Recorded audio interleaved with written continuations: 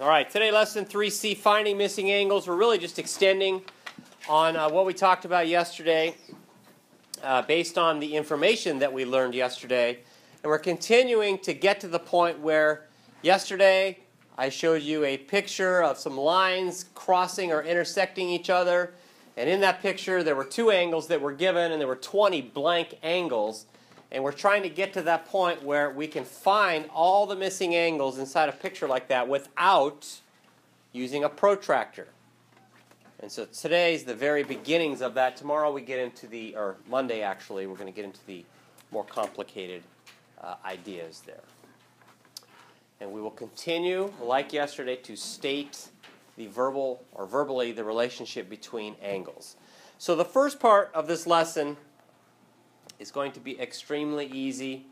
Remember, we've talked about adjacent angles in the last couple of days. We've talked about complementary angles. We have to remember all of those ideas. We talked about supplementary angles. We have to remember all of those ideas. We talked about vertical angles. We have to recall and remember what that means. And then now we have pictures. So in this picture, we can see that we have complementary angles, and we talked about that yesterday. So if those angles are complementary, in other words, if they form a right angle, we should be able to easily find the missing angle A. So what is angle A? Tell me, please. 38 degrees. There we go.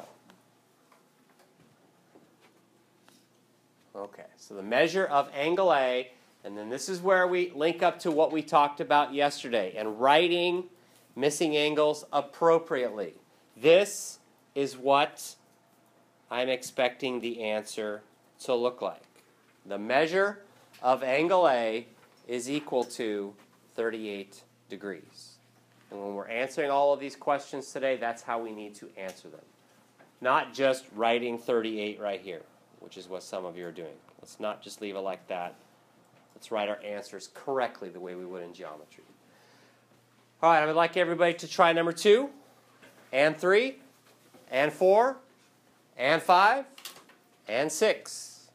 We'll get through all the easy ones here.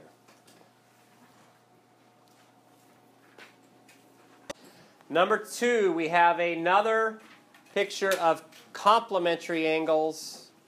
Therefore, the measure of angle B should be 67 degrees. 67 and 23 make 90.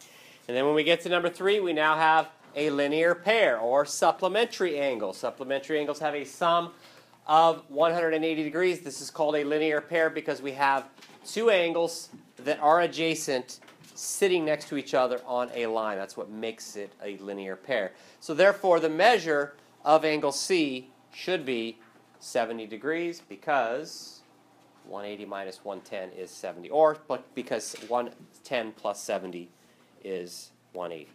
Number 4, same kind of idea, another linear pair there. The measure of angle D should be 40 degrees. And then we have 5 and 6. These are both situations where we have vertical angles. Vertical angles, as we learned yesterday, are congruent to each other. So therefore, the measure of angle E is 39 degrees. And then in number 6, the measure of angle F is 114 degrees. So that's all very easy. We actually talked about those ideas yesterday. So now we start to get to pictures that are slightly more complicated, still not overly complicated. So I would like all of you to go ahead and try number 7. Think about all the things that we've been talking about the last 2 days.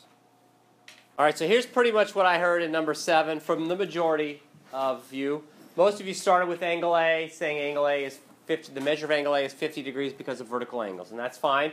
You could have also started with angle B instead, because the 50-degree angle and angle B form a linear pair, so they have to add up to 180. It doesn't matter, and then you could just work your way around.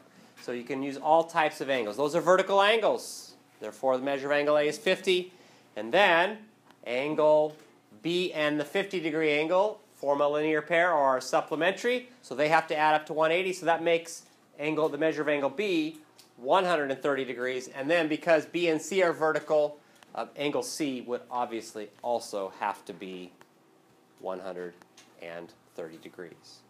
All right, take a look at number 8. Go ahead and try number 8. Find all the missing angles. Charlene, where would you like to start? The measure of angle A is 90 degrees. Okay, and that one was easy, right? Because the little square there in the corner.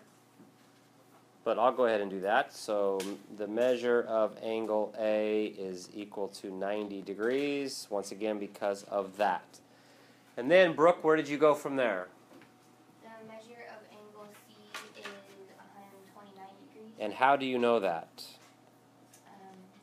180 minus 51 is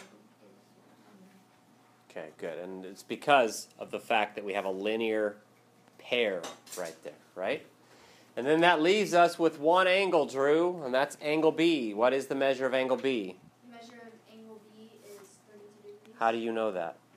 Because 90 plus 58 equal 148, and then 180 minus 148. Yeah, and that's okay. I'm actually glad that somebody brought that up. Most of you are going, huh? Because what you did is you saw that angle B and 58 were complementary, and you dealt with it in terms of 90. But what he is saying is absolutely 100% true. This angle plus this angle plus this angle, they're all on that same straight line, so therefore they have to add up to 180. So that's what he did. It doesn't matter. Angle B is still 32 degrees. Okay? All right, before we actually get into the slightly more complicated pictures than either number 7 or number 8 as I'm clicking through this one, and there's not only one order to go in here. Here's what I would like you to do. Somewhere in your notes, probably in the lower right-hand corner, create as large of a triangle as you can. Use the edge of your protractor to create it. And then I want you to measure each of the 3 angles in the triangle. And then after that, follow the directions that are up here and in your notes. And I'll get back to you in another, I don't know, maybe 2 minutes. So remember what you're doing here. You're drawing a triangle, and then you're measuring all 3 angles, each of them. And then you're going to find the sum of those 3 angles. You're going to compare what you have with the people around you. And then we're trying to come to some sort of conclusion. Now, I've sort of hinted at this idea yesterday when we took a look at the more complicated picture, but this will show you that what I said yesterday, or what I may have said yesterday, is really true.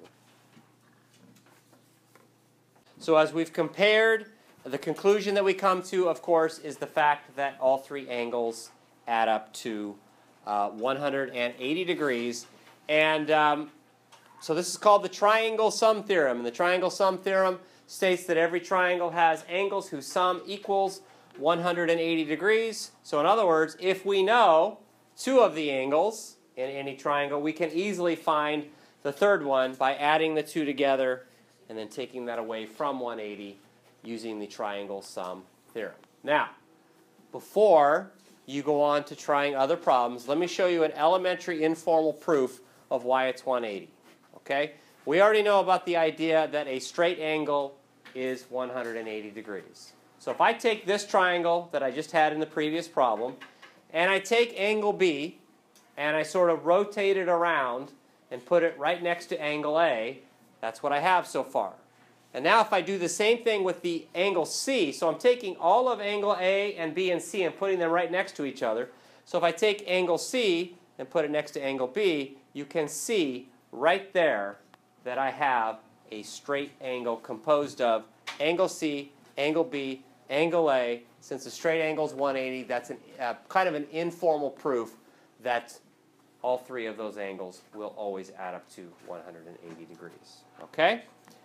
All right, number 9. Now we're adding this new piece to the picture. Find the missing angles in number 9. Okay, so why did you start with angle X? Because there was already 121 degrees and 16. Yeah? If you added them and subtracted it, it would be 180. Why? Because it's on a straight line. Okay, yeah, and I'm going to continue to ask questions why, until we say those magic words. In this case, it's a linear pair, right? Because they're on a line. So what did you say that angle was again? 43. Okay, so I'm just going to write 43 right here. We should be writing the measure of angle. Actually, it's not 43, is it? It's 59. It's 59. There we go. Right? Should be 59. Okay. Now we need to find angle Y. And it should be obvious to you how we find angle Y, right? We have a triangle within this picture right here. Right?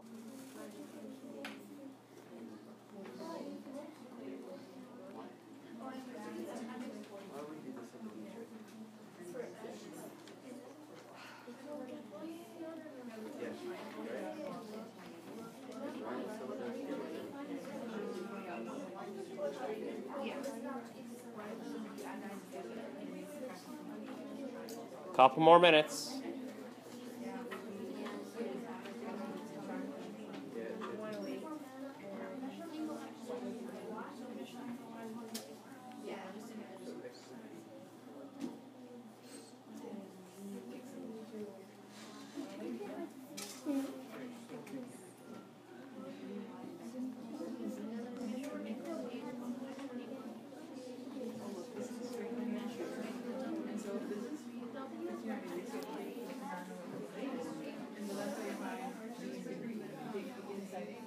So number 10, lots of places to start. You could start, if you wanted to, within the triangle right here. Use the triangle sum theorem to find angle x. How many of you started there? Okay. So if you didn't start there, then I suppose you could start right here. We've got this linear pair right here, angle z and angle 59. Or you could have recognized the fact that you have a different linear pair right there, angle W and the 72-degree angle. It doesn't matter where you start. You had three choices there. Let's see here. Where do I want to start? I will start with angle X just because I want to. 59 and 72 is 131 degrees. And I didn't mean to do that. So we have 131 degrees from 180 degrees. And that means we have a 49-degree angle right here. So angle X, the measure of angle X is 49 degrees. I will rewrite that in a minute. Then I'll go with angle Y. Angle Y and angle X form a linear pair. So therefore, angle Y is 131 degrees. Angle W is the one I will do next. Angle W and the 72-degree angle form a linear pair. So angle W is 108 degrees.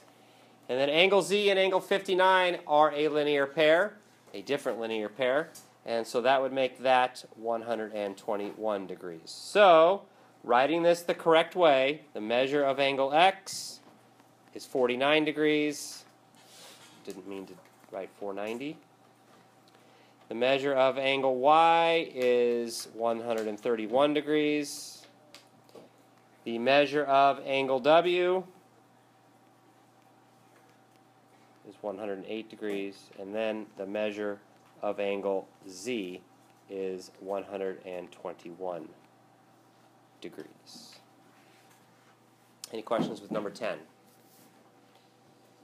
So similar ideas in number 11, except we can't use the triangle sum theorem yet because we don't have any of the angles yet. So we're going to have to use the idea of linear pairs here. So angle 1 is, of course, 88 degrees because angle 1 and the 92-degree angle form a linear pair. So the measure of angle 1 is 88 degrees. Angle 2 is also based on a different linear pair. Angle 2 and 123 form a linear pair, so therefore it is 57 degrees. The measure of angle 3, now we can use the triangle sum theorem because we have two of the three angles. 88 and 57 is 145, so that makes angle 3 35 degrees. And then we have the measure of angle 4, which we can finally find now. We have a linear pair between angle 4 and the 35-degree angle, So that makes this 145 degrees. So the measure of angle 4 is 145 degrees. Any questions on number 11? All right. We are finished.